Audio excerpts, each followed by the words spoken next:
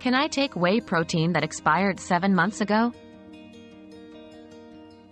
Consuming whey protein that expired 7 months ago is not recommended. While expired whey protein might not always make you sick, its quality and effectiveness can degrade over time. Ingredients might break down, and it could lose its taste, nutritional value, and even become contaminated. It's best to inspect the product for any off smells, tastes, or changes in appearance and consider the risk before using.